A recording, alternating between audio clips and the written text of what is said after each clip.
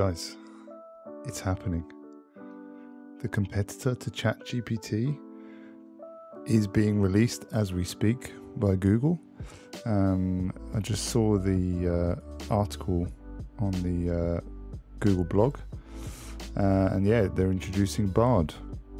They're saying obviously it's the most profound technology they're working on today, i.e. AI. It's helping doctors detect diseases earlier, or enables people to access information in their own language. So yeah, they're introing Bard.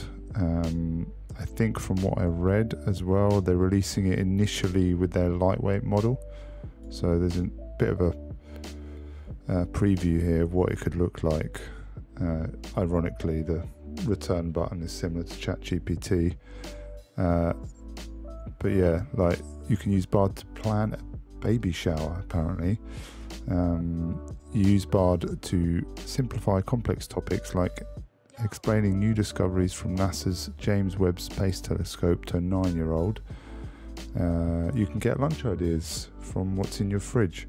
But yeah, they're releasing it initially with their lightweight model version of LaMDA. This is a much smaller model and requires significantly less computing power. It enables them to scale to more users, which will hopefully give more feedback.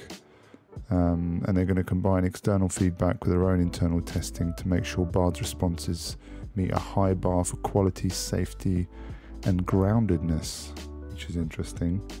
And they're excited for this phase of testing to help them continue to learn and improve Bard's quality and speed. So yeah, it's going to be interesting to see how this actually works. You know, is it going to replace featured snippets? Is it going to return a mixed set of results with shopping? Like you might say, you might mix image results, which it obviously already does now, with mum. So it's going to be interesting how this works its way into the Google search results for us SEOs and people who use Google.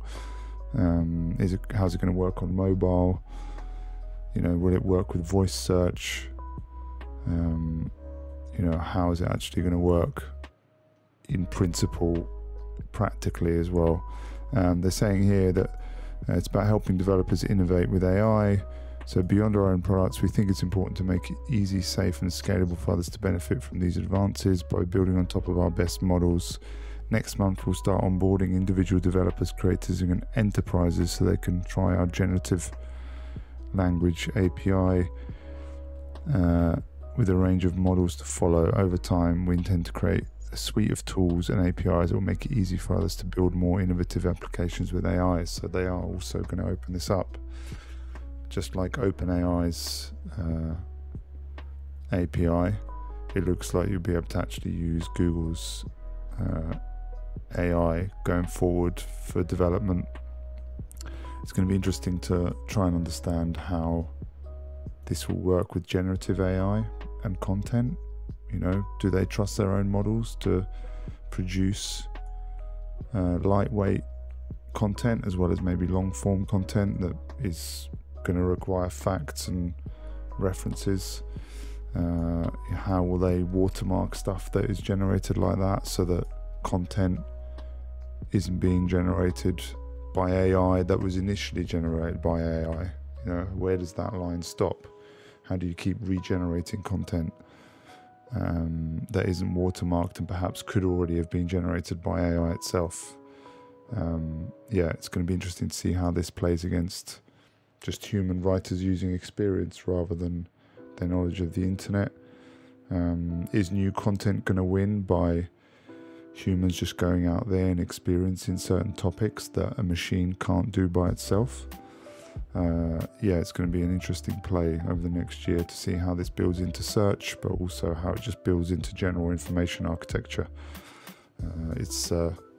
Yeah, looking forward to it, but also slightly apprehensive at the same time.